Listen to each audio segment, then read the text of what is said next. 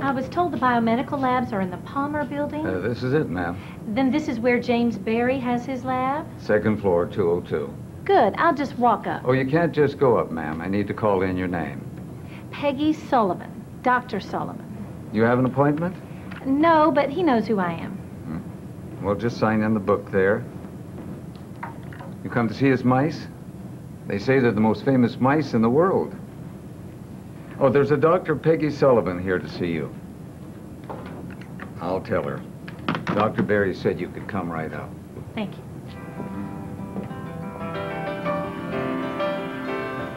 So you're Peggy Sullivan. Jim Barry. I would have known you anywhere. Well, we have been talking for about 2 years now. At least. It's amazing how well you get to know someone on the internet. I assume the symposium brought you here? I thought I sent you an email last month saying I was coming.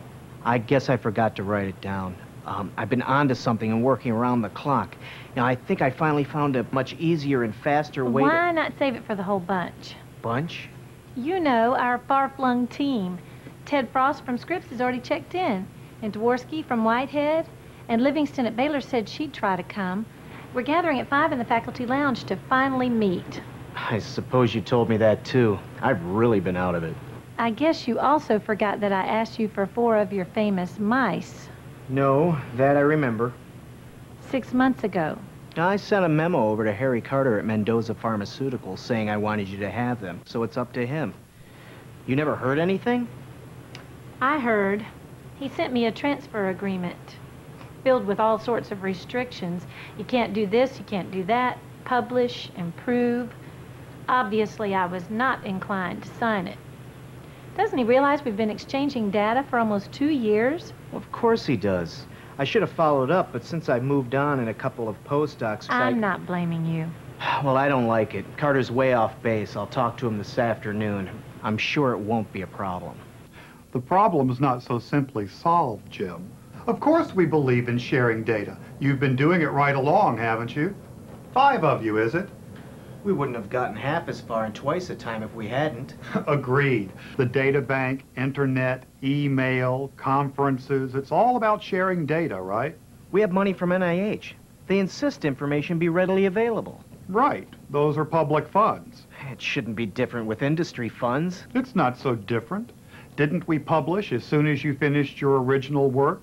We didn't withhold any data. Many companies, even many researchers do, while pretending they don't. Personally, I think it's stupid. No help to anyone. Now tell me, Jim, how long did it take you to breed your first successful knockout mouse? That's not the point. Over 2 years. And how much money do you think Mendoza invested in it? Well, you must have figured you'd make it all back and more. Of course. But there is a certain amount of risk involved. And now we have to protect that investment. It's our obligation, just as real and important to a publicly held company as sharing data. See this product? VisaClear. We spent years developing it, finding the right solution that was viscous enough to stay in the eye and liquid enough not to annoy the user. A really excellent product. But we were aced in the marketplace because Bauer Hauser came out with their product 4 months before ours. Why? We made too much of our data available. It cost us, believe me, and all of our stockholders. Well, VisaClear was an over-the-counter commercial product. I'm not going to open a discount store of knockout mice. You're right, there is a difference. Your work isn't commercial drug development and marketing. But would we be investing the time and money and effort in your work if we didn't believe that in the predictable future it would have useful application? You're on the cutting edge. Every day some new genetic basis for illness and disease is revealed. We can't just keep up. We've got to get ahead and stay ahead. And we can only do that if we know what's going on in each other's labs. So you believe that all data should be made available to requesters without restrictions? That includes mice, rats, primates, any experiment or research material, reagents, cells that have been isolated, viruses, everything, without putting on any restrictions. Jim, we've been supporting your research center for almost 10 years now. A lot of good things have resulted. Not to overlook that 2 Nobel laureates did their unique research there, with our support. No one's had any problem with our policies. I've had no problem, until now. Look around. See what's going on in other labs and companies. Entering only partial data into data banks, preventing publication or postponing it until it's useless, refusing to give out primary data and sources. This is true even of some labs that depend entirely on government and foundation funds. Public money. I don't agree with it any more than you do. Then you should give Dr. Sullivan the mice she wants. We sent her a transfer agreement. She signs it, she can have the mice. Maybe she didn't receive it. She has to sign it. Jim, it's not up to me. Legally, according to the contract you signed with us, we own the results of your work. Of course, you share the profits, and so does the lab, if there are any, that is. Those are the rules, always have been throughout much of the pharmaceutical industry. Don't look so glum, Jim. You're in the catbird seat. Come in. I'm disturbing you. No. You missed some interesting discussions. I just couldn't make it. Too bad you didn't get to meet the others. We got along great, just as well in person as on the computer screen. Oh, well, maybe you can meet us for breakfast. You should hear Dvorsky Peggy, on... I went to Mendoza headquarters. I saw Harry Carter. He's not giving you or anyone any mice. And he's the man. The man. Why? He knows we've been working together, doesn't he? He had a lot of reasons. And actually, after he explained them to me, I could see that they made sense from where he sits. But from where I sit and where you sit, no reason could be good enough. I've got a contract that doesn't give me the right to... You signed away your rights? I guess I didn't realize the implications of the restrictions I agreed upon 4 years ago. It's all I dreamed of, to have my own lab. And it's been great here, really fine. Well, I don't want to make any trouble for you, so I'll just trash the whole study. If I can't cut any cross-sections, I can't go much further. Oh well, who said happy endings are the reward for blood, sweat, and tears? I have a transfer agreement. You could read it, you could sign it, you could send it to Harry Carter when you get home.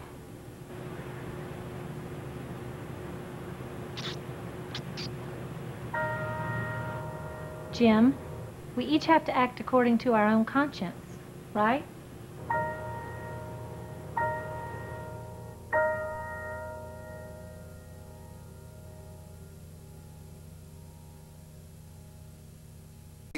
You're on the cutting edge. Every day some new genetic basis for illness and disease is revealed. We can't just keep up. We've got to get ahead and stay ahead. And we can only do that if we know what's going on in each other's labs. So you believe that all data should be made available to requesters without restrictions? That includes mice, rats, primates, any experiment or research material, reagents, cells that have been isolated, viruses, everything, without putting on any restrictions. Jim, we've been supporting your research center for almost 10 years now. A lot of good things have resulted. Not to overlook that 2 Nobel laureates did their unique research there, with our support. No one's had any problem with our policies. I've had no problem until now. Look around. See what's going on in other labs and companies, entering only partial data into data banks, preventing publication or postponing it until it's useless, refusing to give out primary data and sources. This is true even of some labs that depend entirely on government and foundation funds, public money. I don't agree with it any more than you do. Then you should give Dr. Sullivan the mice she wants. We sent her a transfer agreement. She signs it, she can have the mice. Maybe she didn't receive it. She has to sign it. Jim, it's not up to me. Legally, according to the contract you signed with us, we own the results of your work. Of course, you share the profits, and so does the lab, if there are any, that is. Those are the rules, always have been throughout much of the pharmaceutical industry. Don't look so glum, Jim. You're in the catbird seat. Come in.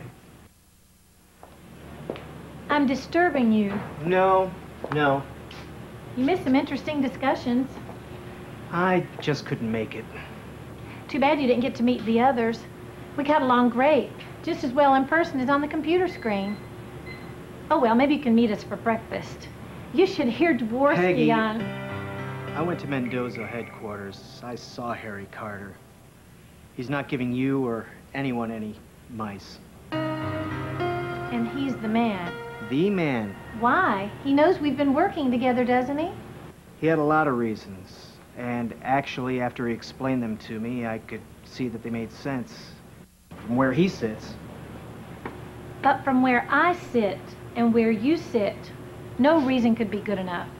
I've got a contract that doesn't give me the right to... You signed away your rights? I guess I didn't realize the implications of the restrictions I agreed upon 4 years ago. It's all I dreamed of, to have my own lab. And it's been great here, really fine. Well, I don't want to make any trouble for you, so I'll just trash the whole study. If I can't cut any cross-sections, I can't go much further. Oh well, who said happy endings are the reward for blood, sweat, and tears? I have a transfer agreement. You could read it, you could sign it, you could send it to Harry Carter when you get home.